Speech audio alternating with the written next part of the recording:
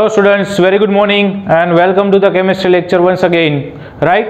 આપણે આજે કેમેસ્ટ્રીનો લેક્ચર ભણી રહ્યા છીએ ધોરણ 11 ચેપ્ટર નંબર 1 એમાં થિયરી આપણે ઓલમોસ્ટ પૂરી કરી નાખી છે. આજે આપણે સ્વાધ્યાયનું સોલ્યુશન તરફ જવાનું છે. આજે મેં બધા જ ક્વેશ્ચન કરાવવાનો પ્રયત્ન કર્યો છે, મતલબ જ્યાં સુધી આપણે પહોંચી શકશું ત્યાં સુધી, રાઈટ. પણ સેલા અઘરા બધા છે. આવતીકાલથી આપણે એવું કરશું કે જે કેલ્ક્યુલેશન વાળા હશે એટલા જ કરશું. આમ તો ઓલમોસ્ટ લગભગ બધા કેલ્ક્યુલેટિવ જ છે, right. So one by one જોતા જોઈએ. ઓકે, ચલો સાથે, રાઈટ. સૌથી પહેલું આપ્યું છે આણ્વીય દળ ગણવાનું છે. સ્વાધ્યાયનો પહેલો ક્વેશ્ચન, એમાં આપણને આણ્વીય દળ ગણવાનું કીધું છે. આ આણ્વીય દળ ગણવામાં પેલું પાણીનું આણ્વીય દળ ગણવાનું કીધું છે. ભાઈ પાણીનું આણ્વીય દળ ગણતા આવડે? તો કે સર ઓબ્વિયસલી આવડે. શું આવડે? હાઇડ્રોજનનું પરમાણુ ભાર કેટલો? તો કે 1. હાઇડ્રોજન 2 છે તો કેટલા? તો કે 2. ઓક્સિજનનું કેટલું? તો કે 16, એટલે કે 18 યુ. યુ એટલે યુનિફાઈડ માસ અથવા AMU અથવા ગ્રામ પર મોલ, ત્રણમાંથી કોઈ પણ એકમ લખી શકાય, રાઈટ. બીજું ગણીએ CO2. તો CO2 માટે કાર્બનનું કેટલું? તો કે એ તો આવડે જ છે સર, 12. ઓક્સિજનનું કેટલું? તો કે 16. પણ 2 ઓક્સિજન છે, 2 ઓક્સિજન છે તો 16 દુ 32. તો 12 અને 32 એટલે કે 44, 44 ગ્રામ પર મોલ અથવા 44 યુનિફાઈડ માસ, રાઈટ. ત્રીજું છે CH4 એટલે કે મિથેન. મિથેનનું ગણવું હોય તો પહેલા કાર્બનનો કેટલો પરમાણુ ભાર? તો કે 12. હાઇડ્રોજનનો કેટલો? તો કે 1. એવા કેટલા હાઇડ્રોજન છે? તો કે 4. 12 ને 4 તો કે 16. તો 16 યુનિફાઈડ માસ જવાબ આવશે, રાઈટ. આ તો બહુ નાનું છે. આપણે તો કેટલા બધા આણ્વીય દળ ગણતા શીખી ગયા છીએ. જો પ્રેક્ટિસ મેં કીધું હતું ત્યારે કરી હશે તો આઈ હોપ કે તમે કરી જ હશે, રાઈટ. ઓકે, સ્વાધ્યાયનો બીજો ક્વેશ્ચન છે. એમાં આપ્યું છે સોડિયમ સલ્ફેટ એટલે કે Na2SO4. એમાં જુદા જુદા તત્વોના દળ ગણો એવું કીધું છે. હવે જુદા જુદા તત્વોના દળ ગણવાના છે, એટલે એમાં કયા કયા તત્વો છે? તો કે એમાં એક સોડિયમ છે, એક સલ્ફર છે અને એક ઓક્સિજન છે. મતલબ સોડિયમનું ટકાવાર દળ ગણવાનું છે. દળ એટલે ટકાવાર દળ ગણવાનું છે. પર્સન્ટેજ પૂછ્યા છે. ઓકે, તો ટકાવાર દળ સોડિયમનું ગોતશું, ટકાવાર દળ સલ્ફરનું ગણશું, ટકાવાર દળ ઓક્સિજનનું ગણશું. અચ્છા, ટકાવારી અથવા ટકાવાર દળ ગોતવાનું સૂત્ર શું? તો કે ટકાવાર દળ શોધવાનું સૂત્ર છે તે તત્વનું દળ ગુણ્યા 100 છેદમાં અણુભાર. તે તત્વનું દળ ગુણ્યા 100 છેદમાં અણુભાર. તો પહેલા આપણે અણુભાર ગણી લઈ. તો Na2SO4 નો અણુભાર એટલે આણ્વીય દળ કેટલું થશે? તો કે આ ત્રણેયનો ટોટલ કરો એટલે આવશે 142 ગ્રામ પ્રતિ મોલ. એ કેમ આવશે? તો કે સોડિયમનું કેટલું? તો કે 23. 23 દુ 46. 46 ને સલ્ફરનું 32. 32 અને ઓક્સિજનનું 64, રાઈટ. બધાનો ટોટલ મારશો એટલે 142 ગ્રામ પર મોલ આવશે. ઓકે, તો અહીંયા સોડિયમના ટકાવાર પ્રમાણ કેટલા? તો કે તે તત્વનું દળ. ભાઈ સોડિયમનું કેટલું દળ છે આમાં? તો કે સોડિયમ 2 છે. એક સોડિયમનો કેટલો પરમાણુ ભાર? તો કે 23. તો 2 નો કેટલો? તો કે 46. એટલે 23 દુ તો કે 46. એને ગુણ્યા તો કે 100 અને છેદમાં આણ્વીય દળ. આણ્વીય દળ કેટલું છે? તો કે 142, રાઈટ. તો સોડિયમ 2 એટલે 23 દુ 46 ગુણ્યા 100. તે તત્વનું દળ ગુણ્યા 100 છેદમાં અણુભાર. બીજા સલ્ફરના ટકા ગોતવા છે. સલ્ફરના ટકા ગોતવા માટે સંયોજનમાં તે તત્વનું દળ. સંયોજનમાં સલ્ફર કેટલા છે? તો કે એક જ. એક સલ્ફરનો પરમાણુ ભાર કેટલો? તો કે 32. એને ગુણ્યા તો કે 100 છેદમાં અણુભાર કેટલો? તો કે 142. 32 ગુણ્યા 100 ભાગ્યા 142 કરશો એટલે એનું ટકાવાર પ્રમાણ આવશે 22.53, રાઈટ. એના પછી છે ઓક્સિજનનું ટકાવાર પ્રમાણ. સંયોજનમાં તે તત્વનું દળ. સંયોજનમાં ઓક્સિજન કેટલા છે? તો કે 4. ઓક્સિજનનો પરમાણુ ભાર કેટલો? તો કે 16. તો 16 ગુણ્યા 4 એટલે સંયોજનમાં ઓક્સિજનનું દળ કેટલું છે? તો કે 16 ચોખ્ખું 64. સંયોજનમાં તે તત્વનું દળ ગુણ્યા 100 છેદમાં અણુભાર. અણુભાર એટલે કે આણ્વીય દળ. એટલે 64 ગુણ્યા 100 છેદમાં 142 મૂકશો એટલે કેલ્ક્યુલેટરમાં સરસ મજાનો જવાબ 45.07% જેવો આવશે, રાઈટ. તો આ થઈ ગયો સ્વાધ્યાયનો બીજો. સંયોજનમાં તે તત્વનું દળ ગુણ્યા 100 છેદમાં અણુભાર સૂત્ર મૂકવાનું છે. અને બધી વખતે અણુભાર ગણતા ન શીખાય એટલે પહેલા એકવાર ગણી લીધો, બધામાં 3 કામ આવશે, રાઈટ. ત્રીજો ક્વેશ્ચન આપ્યો છે આપણને. Fe નું પ્રમાણ છે 69.9%. ઓક્સિજનનું પ્રમાણ છે 30.1%. તો આમનાથી બનતા સંયોજનનું પ્રમાણ સૂચક સૂત્ર ગણો એવું કીધું છે. 2 તત્વોની ટકાવારી આપી છે અને પ્રમાણ સૂચક સૂત્ર દળ ગણવાનું કીધું છે. તો આપણે જે ગણ્યો તો એ પ્રમાણે ઓલો કોષ્ટકવાળો દાખલો થશે. સૌથી પહેલાં શું લખવાનું તો કે તત્વની સંજ્ઞા લખો. અહીંયા હજી મારે જગ્યા થોડી ઓછી છે એટલે મેં ઉપર નથી લખ્યું સંજ્ઞા ને પરમાણુ ભાર ને ટકા ને એવું. ઓકે, આપણે જે ગણાયું હતો એ પ્રમાણે ગણવાનું છે. તો સૌથી પહેલાં તત્વની સંજ્ઞા લખવાની હતી એટલે મેં લખી Fe અને O. બંનેના પરમાણુ ભાર લખો. Fe નો પરમાણુ ભાર તો કે 56, ઓક્સિજનનો પરમાણુ ભાર તો કે 16. ઓકે, આમાં કદાચ એક શબ્દમાં ભૂલ કરી છે, ડાય ઓક્સિજન શબ્દ વાપર્યો હશે એટલે એ ઓક્સિજન જ હોય. રાઈટ. પછી ટકાવારી તો કે Fe ની ટકાવારી આપી છે 69.9 એટલે લખ્યું 69.9. ઓક્સિજનનું આપ્યું છે 30.1. હવે શું કરવાનું તો કે ટકાવારી ભાગ્યા પરમાણુ ભાર કરવાનો પોતપોતાનું.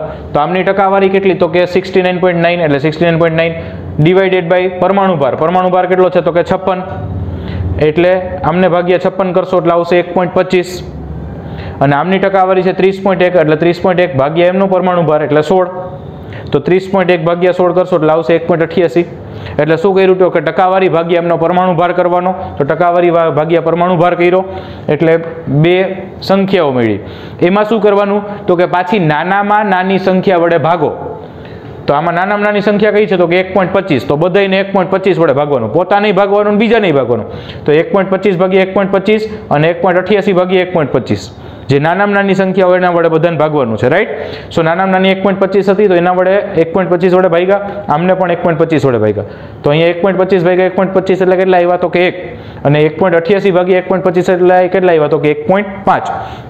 ઓકે, આગળ જ્યારે આપણે દાખલો ગણતા હતા ત્યારે કહેતા હતા કે આ જે સંખ્યા મળે એ શું મળે તો કે આ જે છે એ Fe મળ્યા હોય, એક Fe, અને આ જે છે એ ઓક્સિજન મળ્યા હોય 1.5 ઓક્સિજન, અને એ જે મળે એ જ પ્રમાણ સૂચક સૂત્ર મળી ગયું હોય. પણ સર કે આ તો હવે આવું કેમ પ્રમાણ સૂચક સૂત્ર લખવું, 1.5 ઓક્સિજન મળે 1.5 ઓક્સિજન, કશો વાંધો નહીં. આવું જ્યારે પોઈન્ટમાં આવતું હોય ત્યારે મોસ્ટ પ્રોબેબલી 0.5 માં જ આવશે. 1.5, 2.5, 3.5. રાઈટ. એવું જ્યારે હોય ત્યારે કશું નહીં કરવાનું, બંનેને d/2 કરી નાખવાના, મલ્ટીપ્લાય બાય 2, 2 વડે ગુણી નાખવાના. તો આમને પણ હું 2 વડે ગુણી નાખું અને આમને પણ હું 2 વડે ગુણી નાખું એટલે આ થઈ જશે 2 અને આ થઈ જશે 3. તો શું 2 મળ્યું ભાઈ? 2 શું મળ્યું તો કે Fe, મતલબ Fe2. Fe કેટલા મળ્યા તો કે 2 એટલે Fe2 અને 3 શું મળ્યું તો કે ઓક્સિજન, તો O3. આ મળી ગયું એમનું પ્રમાણ સૂચક સૂત્ર. શું મળ્યું? Fe2O3. આ શું કર્યું અમે બ્લુ માર્કર વાળું જે લખ્યું છે નવું કર્યું. કેમ કર્યું એમ મજા આવે ત્યારે ગમે ત્યારે તો કેવું નહીં. જ્યારે આવી અપૂર્ણાંક સંખ્યાઓ મળે ત્યારે એમને કમ્પ્લીટ નંબરમાં ફેરવવા માટે મલ્ટીપ્લાય બાય 2 કરી નાખવાના એટલે પૂર્ણ નંબર મળી જાય. રાઈટ. સમજાય છે ને છોકરાઓ? Okay, fine. આઈ હોપ કે આમાંથી ઘણા બધા તો તમે પ્રેક્ટિસ કરી જ લીધી હશે, પણ છતાંય મારી ફરજ છે. ફાઇન. ચલો, સ્વાધ્યાય નંબર 4. ઉત્પન્ન થયેલ CO2 નું પ્રમાણ ગણો એવું કીધું છે. ઉત્પન્ન થયેલા CO2 નું પ્રમાણ ગણવાનું કીધું છે. તો ઉત્પન્ન થયેલું CO2 નું પ્રમાણ શેમાં તો કે 1 મોલ કાર્બનને હવામાં બાળવામાં આવે. 1 મોલ કાર્બનને હવામાં બાળવામાં આવે. તો કાર્બનને હવામાં બાળવાનું પહેલા તો સમીકરણ બનાવવું પડશે. તો carbon solid plus oxygen gaseous gives CO2 gaseous. Right. હવે સમીકરણ પ્રમાણે જુઓ તો આ કેટલા મોલ કાર્બન છે તો કે 1 મોલ કાર્બન છે. ત્યારે આ કેટલા મોલ CO2 બને છે તો કે 1 મોલ CO2 બને છે. બીજું પ્રમાણ ગણો એટલે કાંઈ કીધું નથી, મોલ ગણો કે કદ ગણો, દળ ગણો. આપણે મોલ ને દળ બે ગણશું. ઓકે, એટલે માથાકૂટ નહીં. ઓકે, તો 1 મોલ અને મતલબ 1 મોલ કાર્બન, સમીકરણ પ્રમાણે 1 મોલ કાર્બન હોય તો 1 મોલ CO2 બને. તો આપણે કેટલા લેવાના તો કે આપણને 1 મોલ માટે જ પૂછ્યું છે. આ લોકો કઈ આપણને બિચારા જાજા હેરાન નથી કરતા. રાઈટ. એટલે 1 મોલ માટે પૂછ્યું છે તો 1 મોલ CO2 મળે. અથવા એમનું અણુભાર લખવો હોય, એનું વજન લખવું હોય તો 1 મોલનું કેટલું થાય CO2 નું હમણાં જ ગણ્યું 44 એટલે કે 44 ગ્રામ CO2 મળે. મોલમાં પૂછ્યો હોય તો મોલમાં જવાબ, ગ્રામમાં પૂછ્યો તો ગ્રામમાં. અહીંયા પણ કીધું નહોતું એટલે મેં બેયમાં રાખ્યું. 1 મોલ મળે એટલે કે 44 ગ્રામ મળે. રાઈટ. 1 મોલ એટલે કે 44 ગ્રામ. ફાઇન. ઓકે, એમાં જ ચોથામાં બીજો ક્વેશ્ચન છે. 1 મોલ કાર્બનને 16 ગ્રામ ડાયઓક્સિજનમાં બાળવામાં આવે. પાછું કાર્બનને જ બાળવા છે તો પાછું સમીકરણ લખ્યું carbon solid plus oxygen gaseous gives CO2 gaseous. Right. હવે સમીકરણ પ્રમાણે કાર્બનની વાત મોલમાં છે એટલે કે આ 1 મોલ છે. ઓકે, ઓક્સિજન છે તો ઓક્સિજન આ કેટલું થશે 16 દુ ને 32 ગ્રામ થશે ને. અને ત્યારે આ કેટલું મળે તો કે 1 મોલ એટલે કે 44 ગ્રામ મળે. તો આપણને તો 1 મોલ કાર્બનને જ બાળવો છે, પણ 16 ગ્રામ લેવો છે. ડાયોક્સિજન કેટલો લેવો છે? 16 ગ્રામ. ત્યારે આ કેટલું મળે એવું પૂછ્યું છે. તો સિમ્પલ 1 મોલ લ્યો તો એ 44 ગ્રામ મળે, તો આમાં 1 મોલ જ લીધો છે, પણ 1 મોલ કાર્બનને બાળવા માટે 32 ગ્રામ ઓક્સિજનની જરૂર પડે તો તમને 1 મોલ એટલે કે 44 ગ્રામ CO2 મળે. અહીંયા તો માત્ર 16 ગ્રામ જ આપ્યો છે. તો આ શું થયું છોકરાઓ? 1 મોલ માટે 32 ની જરૂર પડે પણ આપ્યો છે 16 જ. તો આ 16 વાળો એટલે કે O2 અહીંયા શું કહેવાય? યસ, શું કહેવાય? લિમિટિંગ રિએજન્ટ કહેવાય. લિમિટિંગ રિએજન્ટ, સીમિત પ્રક્રિયક બન્યો. અને જ્યારે સીમિત પ્રક્રિયક આપ્યો હોય ને ત્યારે સીમિતની સાપેક્ષે ત્રિરાશિ મૂકવી પડે. એટલે કે જો 32 ગ્રામે 44 ગ્રામ મળે તો 16 ગ્રામે કેટલું મળે? કેટલું મળે? અડધું જ મળે ને. 32 1 તો 16 અડધું, મતલબ કે 0.5 મોલ CO2 મળે. અને 0.5 મોલ એટલે કે 22 ગ્રામ CO2 મળે. મોલમાં ગ્રામમાં બેયમાં જવાબ લખતા જાય છે. અને અહીંયા 0.5 મોલ કાર્બન વધારાનો છે. આ એક્સેસિવ રિએજન્ટ થયો. આપણે હવે દાખલા કરી ગયા છોકરાઓ થિયરીમાં, યાદ છે ને? એટલે કાર્બન છે, આ કાર્બનનું લખ્યું છે, આ પૂછ્યું નથી, આ તો ખાલી એક્સ્ટ્રામાં લખ્યું છે મેં. ઓકે, આપણને પૂછ્યું નથી, પણ 1 મોલ લીધો છે, અડધો મોલ તો એમનામ પ્રક્રિયા પાઈમાં વગરનો પડ્યો રહેશે, દહન પાઈમાં વગરનો. ઓકે, એમાં જ ત્રીજો પ્રશ્ન પૂછ્યો છે, ચોથામાં ત્રીજો. 2 મોલ કાર્બનને 16 ગ્રામ ડાયોક્સિજનમાં બાળવામાં આવે તો કેટલા CO2 ઉત્પન્ન થશે? કેટલા ગ્રામ અથવા કેટલા મોલ? તો 2 મોલ કાર્બન લીધા છે. પહેલા તો આપણે સમીકરણ પ્રમાણે 1 મોલ હોય અને આ 32 ગ્રામ હોય, ત્યારે આ 1 મોલ એટલે કે 44 ગ્રામ ઉત્પન્ન થાય, રાઈટ? તો આપણને કેટલા લેવાના કીધા છે? તો કે 2 મોલ. ઓકે, 2 મોલ અને 16 જ ગ્રામ. ત્યારે કેટલા બને એવું પૂછ્યું છે. હવે સિમ્પલ છે કે સર 1 મોલ હોય તો 44 ગ્રામ મળે, તો 2 મોલ 88 મળે. પણ વાત સાચી છે, પણ 1 મોલ હોય ત્યારે 32 ગ્રામ જોઈએ દહન કરવા માટે. તો 2 મોલના દહન કરવા માટે 32 દુને 64 ગ્રામ જોઈ. અને instead of that 64 gram V head taken only 16 ગ્રામ. 64 ગ્રામની જરૂર પડે. 64 ગ્રામ લેવાને બદલે માત્ર શું લીધું છે? તો કે 16 ગ્રામ જ લીધું છે. 16 ગ્રામ લીધું તો શું થયું? યસ, લિમિટિંગ રિએજન્ટ થયો. અને લિમિટિંગ હોય તો કે તો લિમિટિંગની સાપેક્ષે ત્રિરાશિ મૂકવાની. મતલબ કે જો 32 ગ્રામે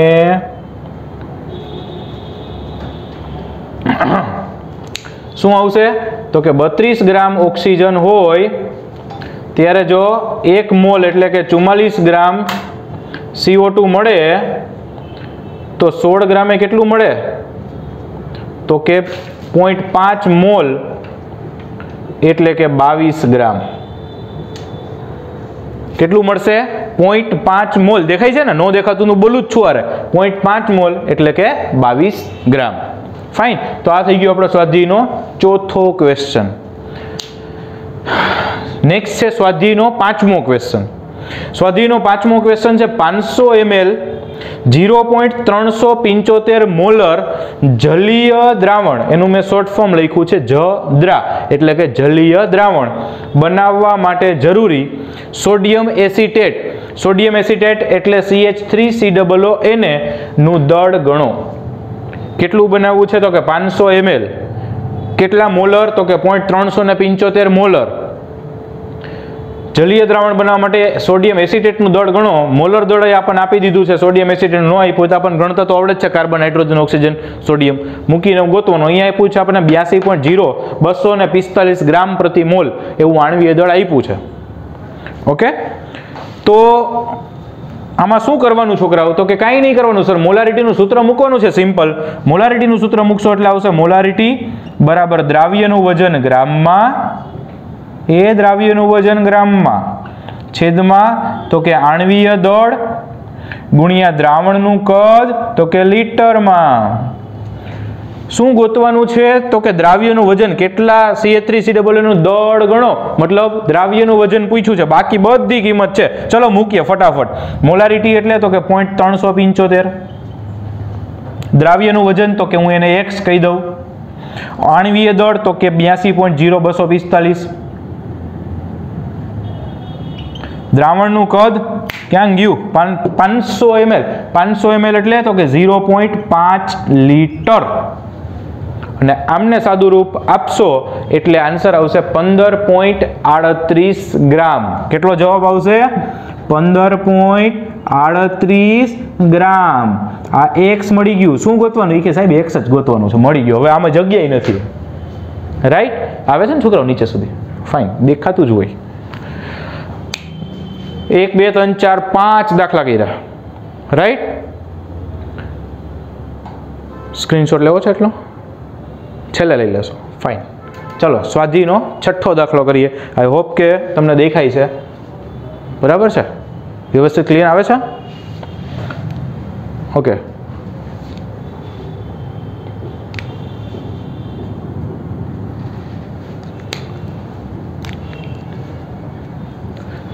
ઓકે, નેક્સ્ટ છે સ્વાધ્યાયનો 6થો ક્વેશ્ચન.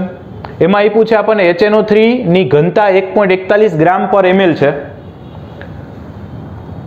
અને એમના દળથી ટકા એટલે કે W/W છે એ 69 છે. તો એમની મોલારિટી પૂછી છે. જબરું કરી નાખ્યું. ઘનતા આપી છે, W/W પૂછ્યું છે, ઓલા આપ્યું છે અને મોલારિટી પૂછી છે. રાઈટ? તો સૌથી પહેલા તો 69% W/W નો મિનિંગ શું? તો કે 69% W/W એનો મતલબ કે 100 ગ્રામ ટોટલ દ્રાવણ હોય ને એમાં 69 ગ્રામ જે આપ્યું એટલે કે HNO3 હોય અને 31 ગ્રામ પાણી હોય જો જલીય દ્રાવણ હોય તો, અને ટોટલ કેટલું હોય તો કે ટકા છે એટલે 100 હોય. તો મેં એનો મિનિંગ લખ્યો છે અહીંયા ખાલી કે 69% W/W એટલે કે 69 ગ્રામ HNO3 100 ગ્રામ દ્રાવણમાં 69 ગ્રામ HNO3 છે એ 100 ગ્રામ દ્રાવણમાં હોય. રાઈટ? હવે દ્રાવણ માટે પહેલા આપણે વિચાર લઈએ. દ્રાવણ માટે ઘનતા બરાબર દળના છેદમાં કદ. કારણ કે મોલારિટીમાં દ્રાવણનું કદ મૂકવું પડશે જે આપણને આપ્યું નથી. ઘનતા આપી છે એની આપણે જરૂર નથી. તો ઘનતા ઉપરથી કદ મળતું હોવું જોઈએ એટલે આપણે સૂત્રમાં આપ્યું ઘનતા બરાબર દળના છેદમાં કદ. તો દ્રાવણના કદને કરતા બનાવી લઉં તો કદને બનાવી લઉં તો શું આવશે? તો કે દળના છેદમાં ઘનતા આવી જાય. આ બે ઇન્ટરચેન્જ થઈ જાય. કદ છે એ અહીંયા આવી જાય અને ઘનતા છે અહીંયા આવી જાય. રાઈટ? તો કદ બરાબર તો કે દળના છેદમાં ઘનતા. દળ કેટલું છે દ્રાવણનું? તો કે 100 ગ્રામ એટલે અહીંયા 100 મૂક્યા. અને કદ કેટલું છે? સોરી, ઘનતા કેટલી છે? તો કે 1.41 એટલે અહીંયા મૂક્યા 1.41. રાઈટ? તો દ્રાવણનું કદને કરતા બનાવ્યો. દળ 100 ગ્રામ, ઘનતા 1.41. 100 ભાગ્યા 1.41 કરો કેલ્સીમાં એટલે જવાબ આવશે 70.92 ml. સર કે ml આવે કે લીટર આવે કેમ ખબર પડે? તો કે ઘનતા હતી ગ્રામ પર ml માં, છેદમાં ગ્રામ પર ml. ml તો કે ઉપર એટલે 70.92 ml. સમજાઈ ગયું? ગુડ. હવે મોલારિટીનું સૂત્ર મૂકવાનું છે. મોલારિટીનું સૂત્ર આવડે? તો કે આવડે. નો આવડતું હોય તો આવડવું જોઈએ. લખીને પાકું કરવાની પણ મેં સલાહ આપી છે. મોલારિટીનું સૂત્ર તો કે દ્રાવ્યનું વજન ગ્રામમાં છેદમાં અણુભાર ગુણ્યા દ્રાવણનું કદ લીટરમાં. દ્રાવ્યનું વજન કેટલું આપ્યું છે ભાઈ? આ કિંમત મૂકવા માટે જ ખાલી અહીંયા જગ્યા રાખી છે. કેટલી આપી છે દ્રાવ્યનું વજન? તો કે આ રહ્યું 69 એટલે કે 69 અપોન અણુભાર કેટલો છે? તો કે HNO3 છે ને, HNO3 નો અણુભાર થશે 63. ગણી લેજો એટલો જ થશે. રાઈટ? અને કદ કેટલું? તો કે 70.92. વાહ રે વાહ. પણ સાહેબ એક વસ્તુ ભૂલી ગયા. શું ભૂલી ગયા? એ કે અહીંયા કદ લીટરમાં આવે સૂત્રમાં. તમે ml મૂક્યું. ઓ સોરી, થેન્ક યુ યાદ કરાવવા માટે. તો શું કરી નાખવાનું? તો કે 1000 વડે ગુણી નાખવાનું. ફાઇન. અચ્છા, આનું કેલ્સીમાં ભાગાકાર કેમ કરશો? ગણતરી કેમ કરશો? શું એન્ટર કરવાનું? તો કે 69 ઇન્ટુ 1000 ડિવાઈડ બાય એટલે કે ભાગ્યા 63 ભાગ્યા 70.92 ઇક્વલ એટલે જવાબ આવશે 15.44 મોલર. ફાઇન. ફરી એકવાર શું કર્યું? હું એક ઓવરઓલ ઝલક આપું. શું કર્યું? તો કે આપણી પાસે મોલારિટીનું સૂત્ર છે. એમાં કદ છે ને એ લીટરમાં ઘટતું હતું. એટલે આપણે શું કર્યું? તો કે દ્રાવણનું કદ ગોતીએ. ક્યાંથી? તો કે એની ઘનતા ઉપરથી. અને એના માટે શેની જરૂર પડી? તો કે દ્રાવણની. એનો મિનિંગ આપણને ખબર હતી કે ટકા હોય એટલે 100 ગ્રામ દ્રાવણ જ હોય. રાઈટ? તો એના ઉપરથી પેલા કદ ગોઈતું, મોલારિટીનું સૂત્ર મૂકીને સાદું રૂપ આપ્યું. એકદમ ઈઝી દાખલાઓ. ઓકે. સ્વાધ્યાયનો 6થો પછી છે સ્વાધ્યાયનો 7મો. એમાં આપ્યું છે 100 ગ્રામ કોપર સલ્ફેટમાંથી કેટલું કોપર મેળવી શકાય? 100 ગ્રામ કોપર સલ્ફેટમાંથી કેટલું કોપર મેળવી શકાય? કોપર સલ્ફેટ CuSO4 તો શું કરાય? તો કે કાંઈ ના કરાય, પેલા કોપર સલ્ફેટનો અણુભાર ગણી નખાય. સોરી, કોપર સલ્ફેટનો અણુભાર એટલે તો કે એમને તમે ગણશો ને એટલે 159.5 ગ્રામ પર મોલ આવશે, 159.5. ઈ કેમ આવ્યો? તો કે યાર 63.5, 32 ને 64 એટલે આવી જાય. અચ્છા, એનો મતલબ 1 મોલ કોપર સલ્ફેટ છે ભાઈ. આ 1 મોલ થયો ને, સિમ્પલ, કાંઈ ના હોય તો એમાં કેટલા ગ્રામ કોપર છે? તો કે 63.5 ગ્રામ. એ કેમ ખબર પડે? તો કે એનો પરમાણુ ભાર છે. ઓકે, એનો મતલબ કે 159.5 ગ્રામ કોપર સલ્ફેટ હોય, 159.5 ગ્રામ કોપર સલ્ફેટ હોય તો એમાં 63.5 ગ્રામ કોપર મળે. 1 મોલ એટલે 159.5 અને એમાંથી 1 મોલ કોપર એટલે 63.5 ગ્રામ. એનો મતલબ 159.5 ગ્રામ કોપર સલ્ફેટ હોય CuSO4 તો એમાં 1 Cu હોય એટલે કે 63.5 ગ્રામ કોપર હોય. તો 100 માં કેટલું હોય? શું કરવાનું? ત્રિરાશી. 100 ગુણ્યા 63.5 ભાગ્યા 159.5. કેલ્ક્યુલેશન કરો એટલે જવાબ આવશે 39.81 ગ્રામ કોપર મળે. શેમાંથી? 100 ગ્રામ CuSO4 માંથી. 159.5 માંથી 63.5 મળે તો 100 એ કેટલું મળે? સાદી ત્રિરાશી મૂકવાની છે. ફાઇન, આગળ વધીએ. Question number 8મો. હવે ક્વેશ્ચન નંબર 8મો છે, એમાં એક ડેટા આપતા ભૂલી ગયા છે, કદાચ નવી આ વર્ષની પ્રિન્ટ આવી હોય, ડેટા આવી ગયો હોય, તેમાં આણ્વીય દળ નથી આપ્યું. આણ્વીય દળ આપેલું હોવું જોઈએ 159.8 ગ્રામ પર મોલ અથવા AMU અથવા U, એટલું આપી દઈએ અને પછી પૂછ્યું છે અણુસૂત્ર ગોતો. રકમ એની છે કઈ? તો કે સ્વાધ્યાયનો ત્રીજો દાખલો. સ્વાધ્યાયનો ત્રીજો એટલે જો આજ ટકાવારી એ છે, Fe 69.9% જ આપી છે. ઓકે છોકરા, જોવો જોઈને દેખાય છે, ટ્રાય કરો. ઓકે, સ્વાધ્યાયનો ત્રીજો તો Fe છે એ 69.9% આપ્યા હશે, ઓક્સિજન છે 30.1 આપ્યા હશે. પ્રમાણસૂચક સૂત્ર પૂછ્યું હતું, અહીંયા આપણને અણુસૂત્ર પૂછ્યું છે, રાઈટ? એમાં પ્રમાણસૂચક સૂત્ર પૂછ્યું તો અહીંયા અણુસૂત્ર પૂછ્યું છે. તો આ જ રીતે ગણી નાખવાનું. પેલા પ્રમાણસૂચક સૂત્ર તો મળશે જ, પછી શું ગોતતા હતા છોકરાઓ? યસ, આમનું સૂત્ર દળ ગણી નાખવાનું. પછી તો કે પછી ગુણક સંખ્યા. ગુણક સંખ્યા એટલે અણુસૂત્રના છેદમાં પ્રમાણસૂચક સૂત્ર. હવે સોરી, અણુભારના છેદમાં સૂત્રભાર. અહીંયા સૂત્રભાર તો ગોતી શકાય પણ અણુભાર આપ્યો નહોતો એટલે જ મેં રકમમાં પહેલા અણુભાર આપ્યો 159.8 અને એ મૂકશો અને ગુણક સંખ્યાને આના વડે ગુણી નાખો એટલે જવાબ આવી જશે. આપણે પહેલો આવો એક દાખલો ગણ્યો છે, સેમ એ જ મેથડ કરવાની છે, રાઈટ? નો થાય તો મને પર્સનલ મેસેજ કરજો.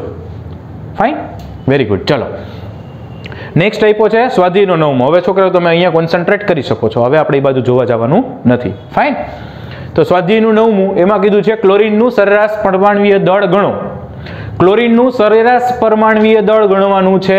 એના માટે આપણને આપ્યું છે સંસ્થાની. કયો આપ્યો છે? તો કે 35 ક્લોરીન, એટલે કે એવો ક્લોરીન કે જેનો પરમાણુ ભાર 35 છે અને એવો ક્લોરીન કે જેનો પરમાણુ ભાર 37 છે. એની પ્રચુરતા અથવા પ્રમાણ કેટલું આપ્યું છે? તો કે 75.77%. અને આમનું પ્રમાણ આપ્યું છે 24.23%. આમનું પરમાણુ ભાર આપ્યો છે 34.9689. આમનો પરમાણુ ભાર આપ્યો છે 36.9659. તો ક્લોરીનનું સરેરાશ પરમાણ્વીય દળ ગણવાનું કીધું છે. સરેરાશ પરમાણ્વીય દળ ગણવાનું સૂત્ર આપણે કીધું હતું, આ બેયનો ગુણાકાર પ્લસ આ બેયનો ગુણાકાર, હજી એકાદું આપ્યું તો એ ગુણાકાર ગુણાકાર ગુણાકાર, એ બધાનો સરવાળો ભાગ્યા 100. ચલો ચલો ફટાફટ. તો સરેરાશ પરમાણ્વીય દળ એટલે તો કે 75.77 યસ ગુણ્યા 34.9689 યસ પ્લસ 24.23 ગુણ્યા 36.9659 ભાગ્યા 100.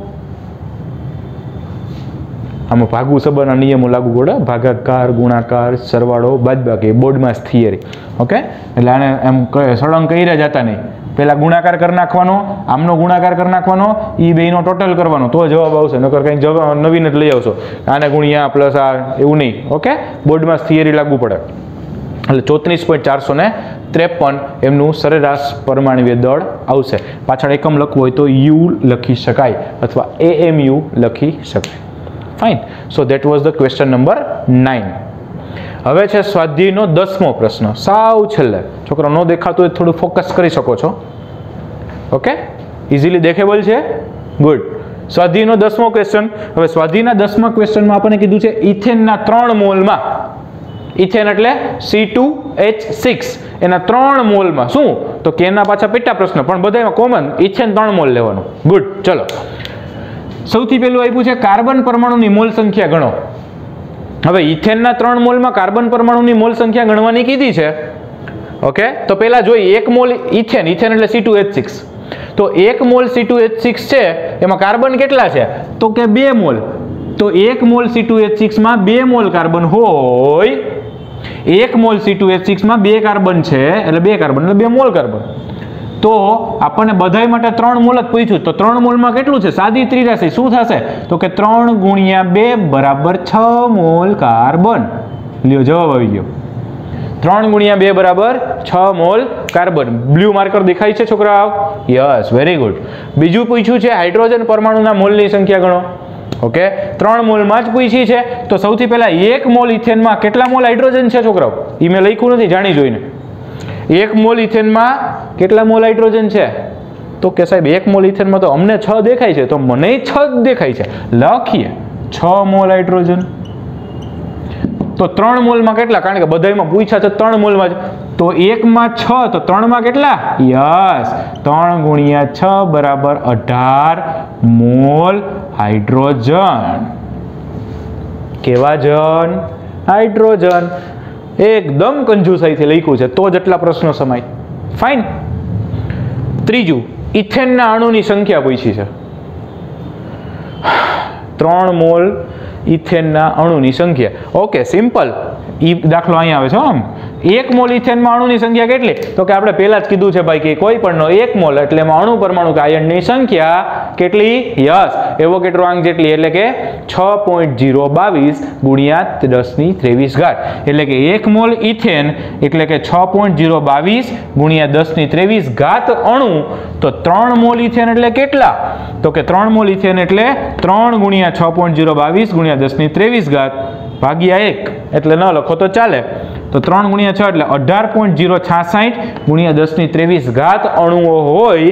એને હજી વૈજ્ઞાનિક સંકેત પદ્ધતિમાં નથી. વૈજ્ઞાનિક સંકેત પદ્ધતિ યાદ કરો, એક આંકડા પછી પોઈન્ટ રાખવાનો, એટલે પોઈન્ટને આમ ખસેડી લે, એટલે 1.80 છેલ્લો છગડો કાઢી નાખે એટલે 7, 1.807 ગુણ્યા 1024 ઘાત અણુઓ.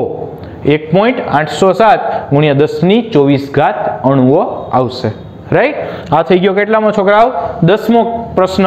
10માં પાછા પેટા 3 હતા. એના પછી છે 11મો પ્રશ્ન.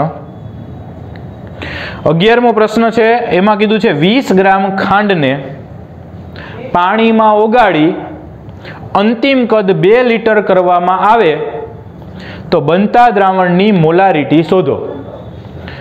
20 ગ્રામ ખાંડને પાણીમાં ઓગાળી અંતિમ કદ 2 લીટર કરવામાં આવે તો બનતા દ્રાવણની મોલારિટી શોધો. મોલારિટીનું સૂત્ર મૂકવાનું છે ભાઈ. મોલારિટીનું સૂત્ર શું થશે, તો કે દ્રાવ્યનું વજન ગ્રામમાં છેદમાં અણુભાર ગુણ્યા દ્રાવણનું કદ લીટરમાં. રાઈટ? કિંમતો મૂકવાની છે બાળકો, મુકાશે?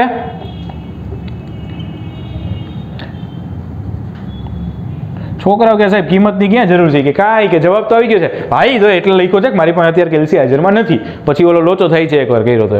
રાઈટ? એટલે મેં જવાબ લખી રહી, બાકી ચિંતા ના કરો, વચ્ચે કિંમત તો મૂકવી જ પડે ને ભાઈ. દ્રાવ્યનું વજન કેટલું છે, તો કે આ રહ્યું 20 ગ્રામ ખાંડ, એટલે 20 મૂકી દીધા. યસ. અણુભાર, ઓહો, ખાંડનો અણુભાર ગોતવો પડશે છોકરાઓ. ખાંડ એટલે તો કે C12H22O11 એટલે કે સુક્રોઝ. ખાંડ એટલે સુક્રોઝ, સુક્રોઝ એટલે C12H22O11, અને એનો અણુભાર કેટલો થશે, તો કે તમે ગણશો ને, શેનો ગણવાનો? C12H22O11 ગણશો એટલે થશે 342. મેં મનમાં ગણતરી કરી નથી, યાદ છે. રાઈટ? ઓકે, 342. દ્રાવણનું કદ કેટલું, એ કે 2 લીટર. હાલો ફટાફટ સાદું રૂપ આપો એટલે જવાબ આવશે કેટલો, એ કે અમને ખબર જ છે સાહેબ, વગર સાદું રૂપે 0.029 જ આવે. એવું નહીં કરવાનું, તમારે સાદું રૂપ આપીને ગણવાનું. રાઈટ? Yes, very good. ચલો નેક્સ્ટ છે સ્વાધ્યાયનો 12મો ક્વેશ્ચન. એમાં કીધું છે CH3OH ની ઘનતા, મિથેનોલ આપ્યું છે CH3OH, એમની ઘનતા આપી છે 0.793 કિલોગ્રામ પ્રતિ લીટર.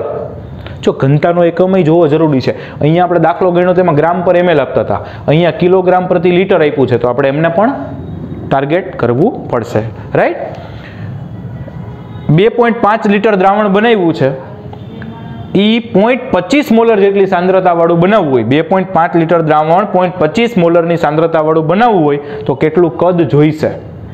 ઓકે, ચલો સૌથી પહેલા આપણે શું કર્યું તો કે પેલા મોલ ગોઈતા. મોલ શેના ઉપરથી મળશે તો કે મોલારિટી. મોલારિટીનું એક આપણે નાનું સૂત્ર બનાવ્યું હતું, મોલારિટી એટલે મોલ પ્રતિ લીટર.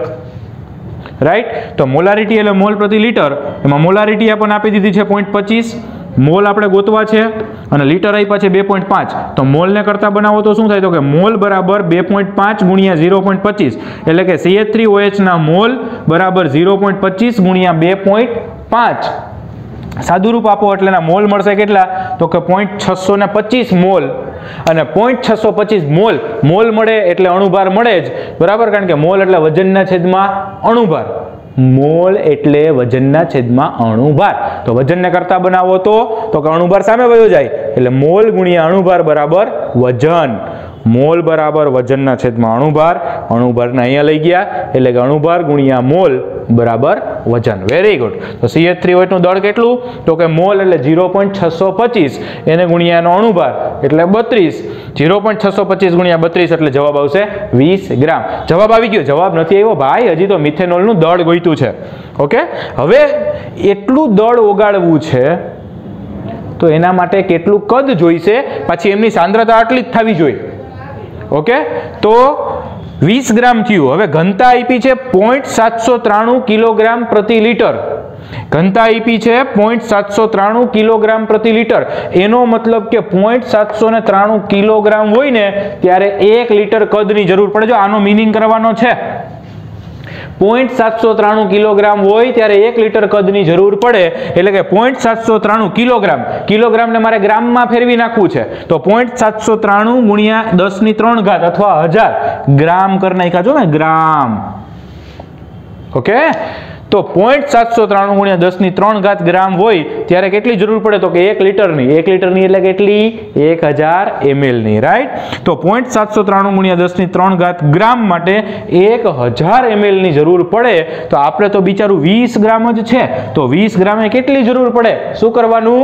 યસ, ત્રિરાશી. તો 20 ગુણ્યા 1000 છેદમાં 0.793 ગુણ્યા 10³ સાદું રૂપ આપો એટલે જવાબ આવશે 25.2 ml.